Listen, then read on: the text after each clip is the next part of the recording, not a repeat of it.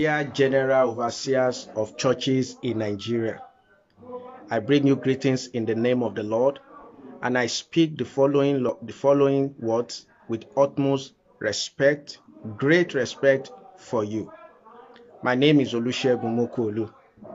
It has been in the news recently that some of you have started lamenting about the spate of violence in Nigeria. You are concerned and you are speaking out. You are condemning government, you are asking questions. But please, the surprising thing is that we are actually surprised that you are also surprised. We are surprised that you are lamenting. We are actually surprised that you are speaking out. Because we are asking ourselves, what exactly do you expect? The kind of messages you have been preaching in this country in the last 40 years, what kind of Christians do you expect that kind of message would produce? What kind of society do you expect is going to produce? How do you expect Nigeria to be a righteous nation with the kind of messages most of you, with all due respect, have been preaching in the last 40 to 50 years in Nigeria? The crux of your message is materialistic. Everything is about how people are going to eat, how people are going to have money, how people are going to spend money. That's all. You did not raise righteous people for this society. You did not raise godly people for Nigeria. You did not disciple people. You did not preach the gospel of our Lord Jesus Christ. Why are you then surprised? You never mobilize your followers to witness and preach to the people who have become bandits today. Rather, you keep mobilizing them to give and to build buildings for you that really does nothing, and which you spend so much money to maintain. So we are wondering, sirs, why are you surprised with the level of evil in Nigeria? If there's any group of people that has failed Nigeria, it is the church. And within that church, the greatest culprit is the general overseers, the pastors, the preachers, who have refused to raise righteous people, but rather are after their own pocket. They are after what they will get. They are after the names. When you are preaching to people that if they are firstborn, they need to give some special offering, how will Nigeria develop if that's the kind of message you are preaching? You said, oh, they are going to eat and they are going to be filled. If the Christian population increases and we all have to eat, how are we going to eat if there is no mechanized farming? Is the food going to drop from heaven? Who will be the people that are going to practice that mechanized farming? You just keep putting people's faith in things that are not real. We want them to keep expecting some divine miracles that we just keep throwing monies at them. You gave the impression that hard work is not needed. All they needed is to give offering and that they will be rich. Now you are asking, why is it that it is difficult to travel from one part of the country to the other? That is the reason, sir. Because you have not been preaching the truth. You know the decadence around you. If the church is this corrupt, if around you we have so much corruption, what do you expect in the larger society? The Bible says, Jesus said we are the light of the world and that we are the salt of the earth. Two kinds of relationship we must have, light and salt. You neither raise light nor salt. We are the salt in the society. Where is the testimony? When a general overseer will be preaching against women wearing trousers and wearing suits, and has been preaching that for decades, and then you are expecting the society to develop, you are expecting the society to simply grow, for things to work well. How? The real issue of unrighteousness, you have left it untouched. We are now focusing on clothing, and you are expecting the society to turn out right. Once you land on any place, we see your pictures coming from private jets. We see you traveling with convoys of cars. That's the picture you are painting to young people in our society. They want to be where you are. They want to have those things that you have. Unfortunately, the economy does not support that. So many have resorted into stealing, into kidnapping. Many people attend your programs. They fornicate, they are into adultery, they are into ungodliness. You never do altar call for those ones. You tell them those who want to rise this year. You hold programs every December. You keep using sweet words. You tell them it is your year of uplifting. It is your year of this. You have been saying this thing for 40 years. People are suffering. Things are getting worse in the society. In countries where they don't even believe in God, they are advancing far more than we do. You hold all kinds of night vigils. You don't even care about safety of people. They have to travel miles upon miles to attend your programs. You keep promising them that you can solve all of their problems. Now you are telling them they should go into politics.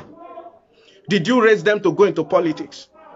Did you raise anybody to stand as Daniel in our offices? What is the difference between a Christian and an unbeliever in our offices? I'm wondering, why you are surprised that there is evil in this country. You are now beginning to realize that all the promises you are making, they are not visible. Because the economy doesn't even support your promise. I know you say, oh, no, we are depending on heaven's economy. But you yourself know within your heart that people will continue to suffer if the economy is not good. No matter how much you pray and prophesy, if we cannot fix our hospitals and put adequate equipment that can help people to simply go and diagnose what is wrong with them, people will continue to suffer and die. But instead of doing that, you prefer to build buildings worth billions just to gather people on Sunday. Those same people will die at home because they have no diagnostic centers. No MRI scan, whatever, no x-ray. Simple ailment, people are dying. God gave this knowledge. We have become so selfish, so self-centered. You oppress people, sirs, even with your wealth. The wealth that came from the offering of people. Let me tell you something, sir. In Acts, the Bible says they laid all that they had at the apostles' feet. Those apostles, they didn't lay claim to that money as their own. They took it and distributed it. And the Bible said there was not that lack among them. But sir, what you do is that you take all the money and then you begin to boast to us that you are the richest pastor in the world. You begin to boast to us that you have so much wealth. You prefer to oppress us with your wealth than to express the love of Jesus in sharing it for everybody. Your chairs, sir, they are separate. They have big cushion chairs for you. Every other person can sit on plastic chairs. Those are the kind of example you are setting. If politicians are doing it, they are not. You should not blame them, sir, because that's the example we see in you, sir. Where is the Christ that you have been preaching? Your gospel likely have become ineffective. Now you are begging people to respect you. Did Mandela beg anybody to respect him? Because of the great sacrifice this man made, they respect him so much, even in death. If an unbeliever is so respected, how much more should a servant of God? But now what you are doing is threatening us, that if we correct you, that God is going to just spank us. We must not correct you. We must not say anything against you. You have raised so many young people now that have become sycophants. They are calling you people father, father, father, father. It has become a clique. It has become a cult. They believe that they cannot succeed in ministry unless they bow to you. Some of them even believe you carry some special anointing that they must tap into it before you go. Sir, Ephesians chapter 4, verse 7, it says God has given unto every one of us grace according to the measure of faith. We all have what we need to fulfill our ministry. Whether apostle, teacher, prophet, Jesus will give every man what he needs, sir. Not what you carry. What you carry is for the body of Christ. What you carry, it is to raise the children of God to become like Christ. What everybody needs to do ministry, Jesus will deposit it in them, sir. But you have confused people. So they literally worship you. Many of you, sir, you have surrounded yourself with sycophants who cannot tell you the truth. Some of you have universities, you have institutions. What they do there is terrible. It's worse than what is happening in some federal institutions. Some of your schools are dying. But now you are blaming the government. Are we not supposed to be the light, sir? and the salt of the earth. Where are the people that you have raised? You gather people from year to year. All you are just telling them is material success. How then do you not expect that we are going to end up like this? Everybody is desperately looking for money. Everybody. When politician comes to you, you bless them. When people come to you, when people attend your program and they are wealthy, you tell them that wealth is still small. There is still a place God is taking them to. What do they want to do? A man has 4 cars. You said it's too small. So how many cars do you want him to ride? Why are you teaching us covetousness? Why can't you speak the truth? You have truly disappointed our Lord Jesus Christ. This is not the gospel that he commissioned and committed into your hand to preach. Many of you have turned this ministry to family affairs. Some of your children, they have audacity to be abusing pastors. Some of your children, they have audacity to abuse pastors. And you see this and you are watching it and you think the society will grow. Some of your children, the oppressed people, they talk to believers, the people Jesus died for on the cross, as if they are beggars, as if they are a nobody. You sit down there, you are watching it like Eli. Your children are desecrating the altar. Many of you are planning how you will quietly hand over to them. It has become a family business because it's all about money. It's all about wealth. And then you are wondering, you are asking, why is Nigeria bad? Sir, why will it not be bad? If for you, ministry is about money, what do you think it should be for the kidnappers, for the hoodlums, for the armed robbers? It's about money. The lady that is prostituting her body is about money. You are living for money. Many of you are stealing from people. You are preaching, they are dropping money. And sir, you think that is the call of God? You think that is the same gospel that Apostle Paul preached? You think that is the same gospel that Peter preached? That he told somebody, he said, may you perish with your money, for you think you can buy the gift of God with money. But sir, you are telling us that everything we just need to sow seed. We just need to give. So bad, you are saying if we don't pay tithe, we won't go to heaven. Nullifying the works of Jesus. If that was it to make heaven, why would Jesus die? God should just send a message to everybody on earth. Pay 10% and you will all make heaven. But that's what you are preaching. But if we correct you now, they will say we are rebellious. They will say that we are disrespectful. So now we must honor you above the word of God. God forbid. Respectfully, sir, we will not do that.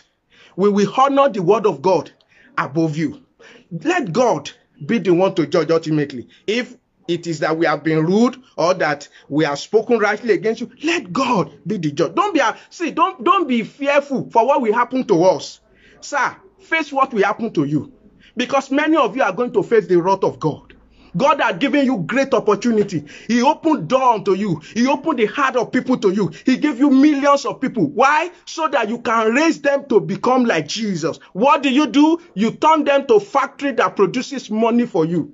You turn them to printing machines that print money for you. That's what you really care about. So please, sir, don't be surprised with what is happening. It is what you have sown, sir. Over the years, the kind of message that you are preaching that does not affect anything. They come, they hear it, they go to their place of work, they are as corrupt as anybody. How can the society be changed? How? God is not partial. In countries where they don't know God and they are hardworking and they strive for their society, for their economy, they are developing. You see, God is not partial. The scripture you quote it wrong. You say, seed time and harvest will always be. But what that means is that, see, people will always reap what they sow. If you work hard for your country, if you strive to make your country great, it will be great. Somebody came and transformed Singapore. When will you raise a Christian that God can make president of this country? Because the kind of persons you are raising, if God makes them president, there's no difference. The kind of persons you are raising, if they become governor, they will steal money. If they become senator, they will steal money. They will be corrupt. When will you raise a Daniel for us? When will it all be about Jesus, that it will not be about you? Now it's about you. That's why you are surrounded yourself with sycophants. People only tell you what you want to hear. You have become a demigod. If people want to see you, it's almost as if they want to see God. Some of you, your wife, if elderly men want to even talk to your wife, they have to kneel down. Who are you? Who do you think you are? Who do you think you are, sirs? It's all about Jesus. It's all about you. And I counsel you, sirs, that you please repent. You know, I had one of you, sir, saying that if a man has a father, the father may not be intelligent, may not be brilliant, may not even be good, but the son will not disrespect that father. Yes, that is the truth. The son will not disrespect that father. But if the father says to the son, son, you must not serve Jesus. Jesus is not the way.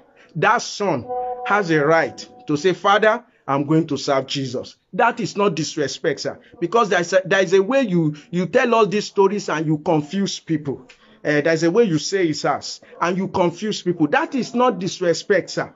In fact, Peter said, judge for yourself. Shall we obey God rather than man? If we have come and we have spoken like this, we have not disrespected you, sir.